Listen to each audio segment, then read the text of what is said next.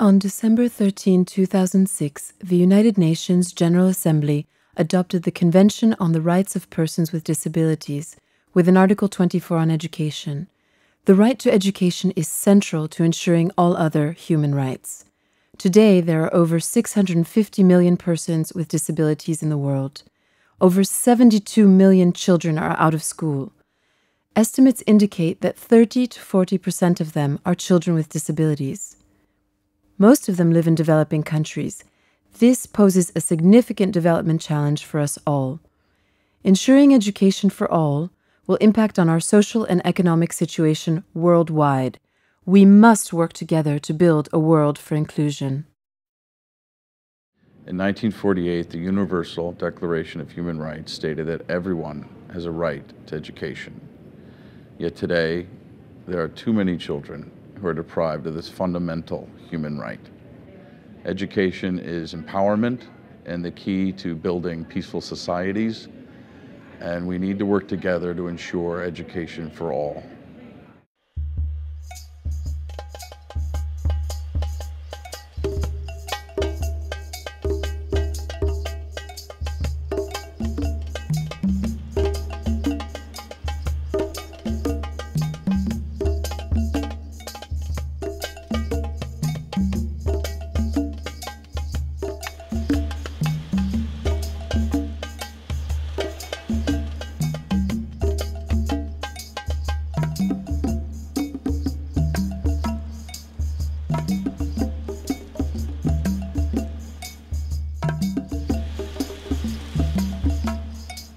UNESCO is helping us get into school by working with governments to build inclusive systems so that no one is left without education.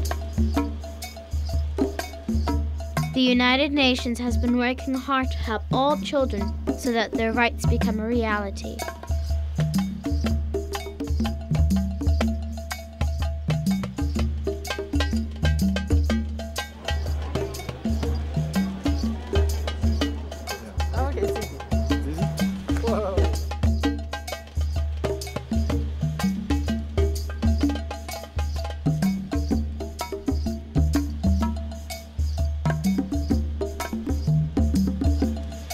Order of work for this session, which I hoped would assist colleagues.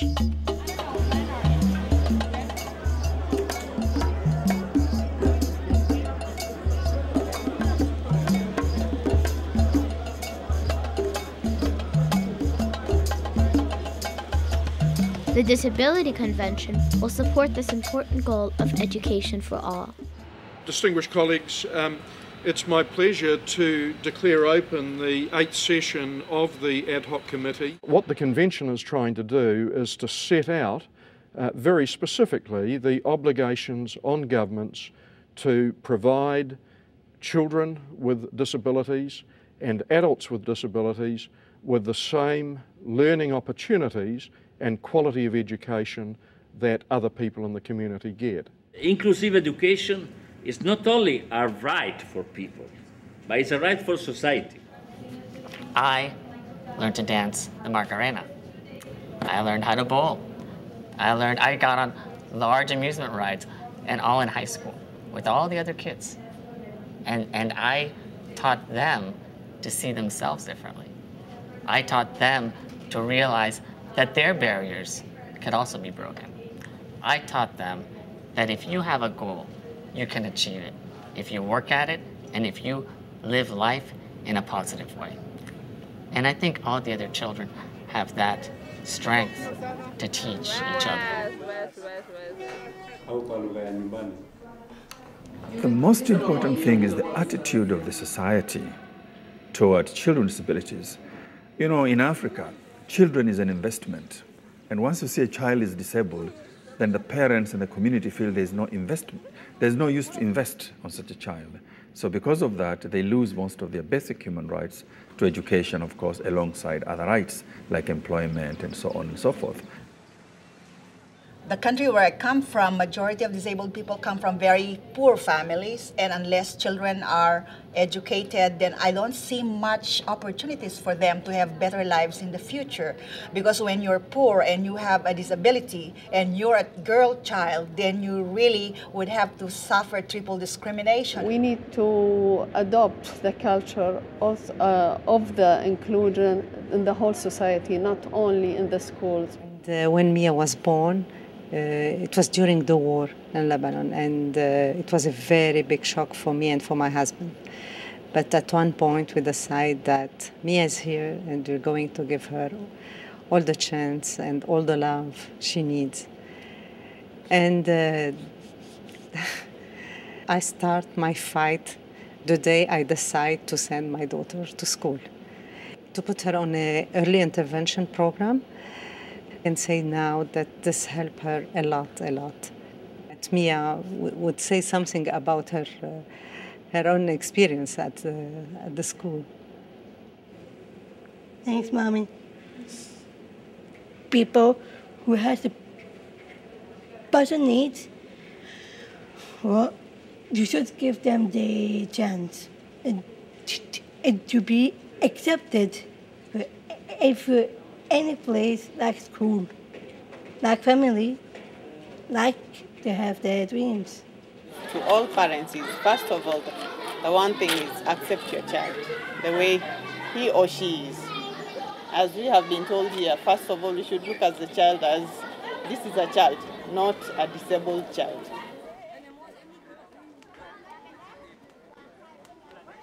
One obstacle here we have is about the parents of these children, because they don't know their rights, and they should be able to demand it and insist on it officially, so they can move the authorities to do something about that, to include their children in the class.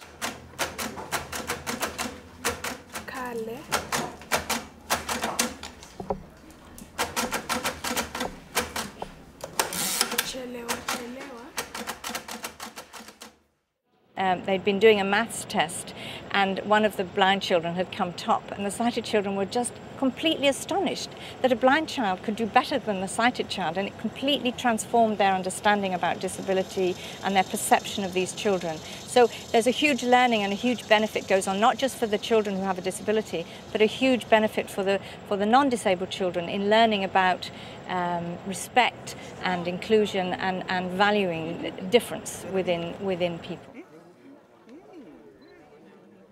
Many children with disabilities, have got a lot of obstacles to getting education. One of them is accessibility. The other problem is transportation. Maybe they live in very remote areas, in villages, the schools are quite far apart, and they don't have the transport facility. So we need to get states into a situation where they know that when they build a public building, they need to ensure that it's accessible and that people with disabilities can use it. Making the doors wide enough for a wheelchair to get through. Do it at the time, minuscule. Retrofit afterwards can be very, very expensive. All school buildings should be accessible for all. And this universal design is in fact very, very important, not only in basic education but also in higher education. And here in Jyväskylä we have some old buildings, not so accessible, but these new buildings are really functional.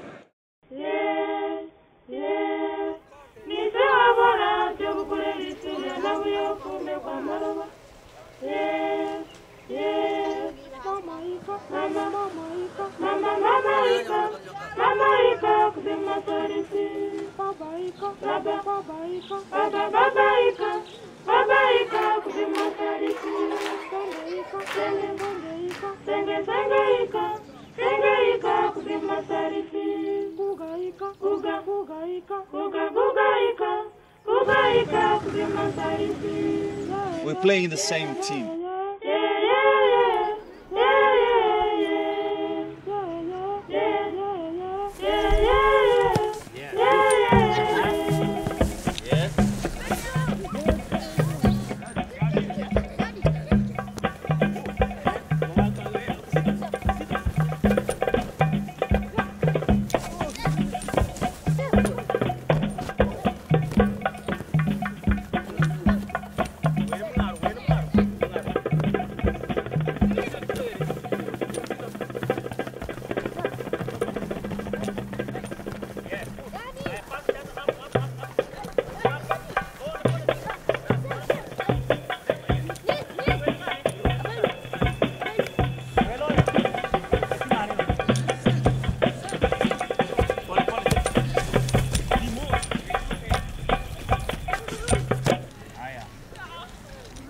Good work.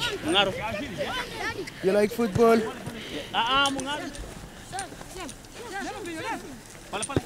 Inclusion is possible, and we should treat all children as special.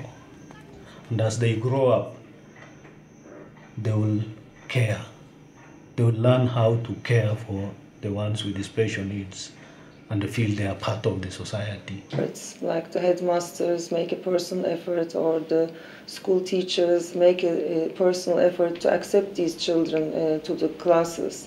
It should be not personal efforts, it should be a system. Yo creo que la inclusión sí es un proceso. And I truly believe that the inclusion, it is a process.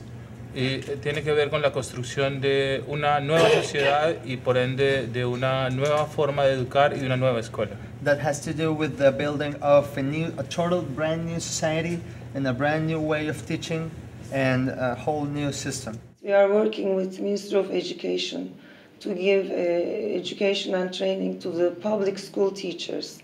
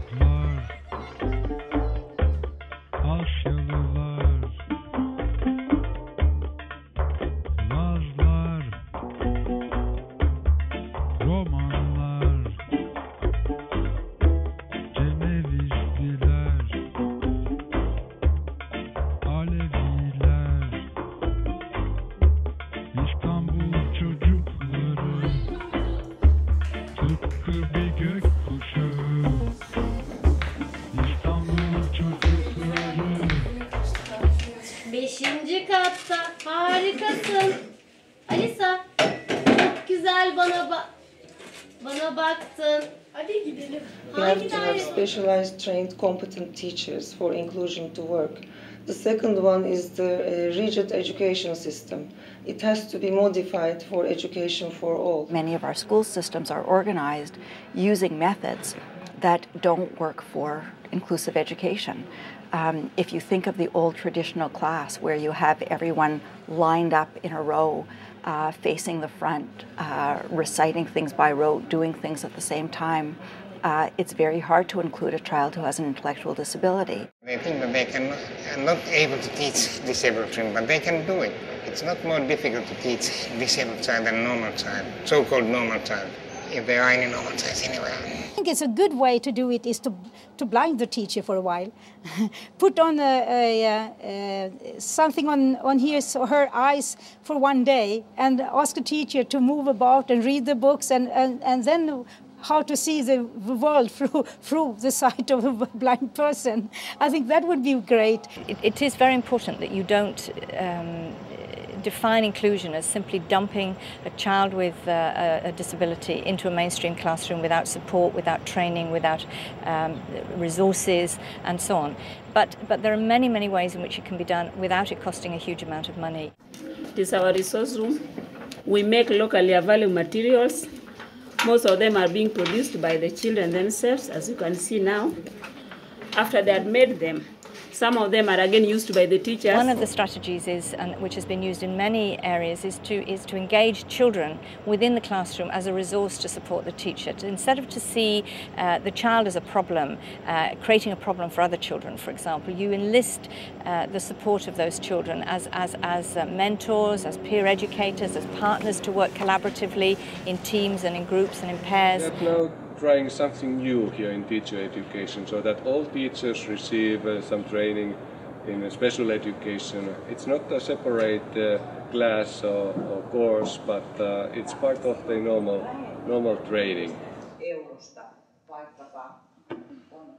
At the beginning it was quite difficult because different kind of learners were new for most of the parents, but it has been better now.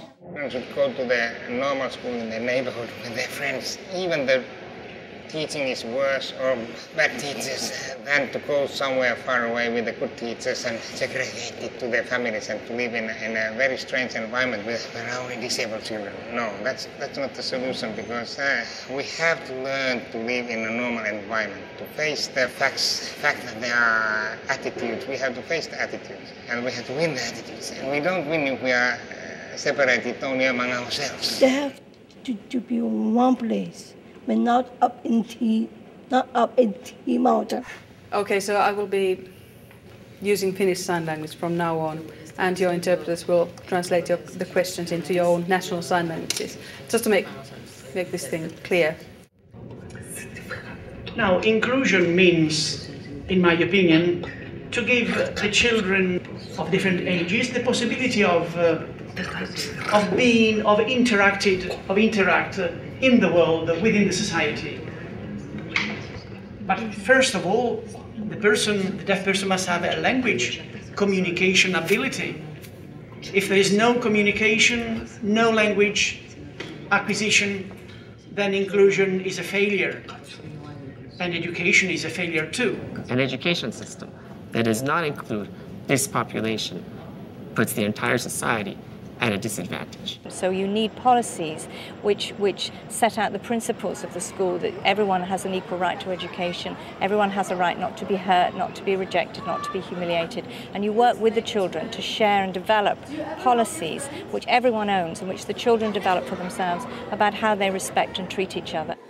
Education is the key to get out of marginalization. We have an opportunity to convert people from tax spenders into taxpayers, and there's no reward larger than this. And if we don't tackle this diversity in the field of education, we won't be able to have peace in the world, or to come to terms with all other conflicts we have in this world. Education truly should be a right for all, and that right is only meaningful if people can go to the school that they want to, regardless of race, religion, gender, ethnic minority, or disability. So hopefully one day every child should be able to access education and feel that we are a united.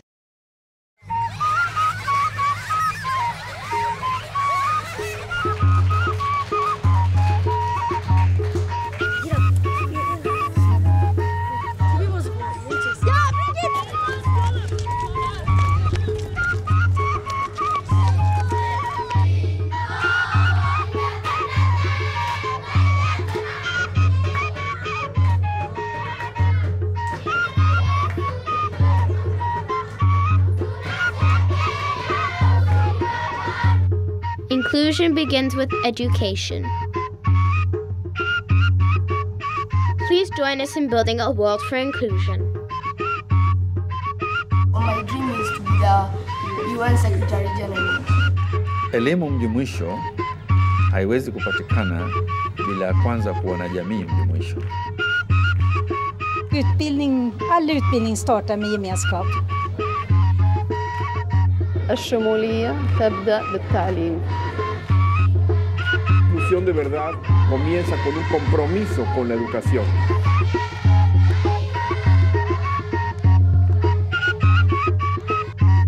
Okukolera awamu kuyamba abantu bonna okutegeera.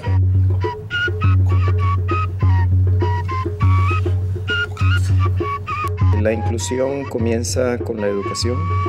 L'inclusione comincia dalla scuola.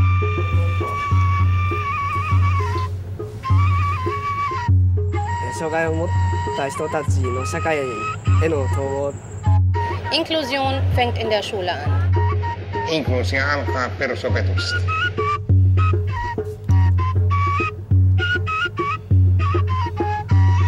Inclusión empieza con educación.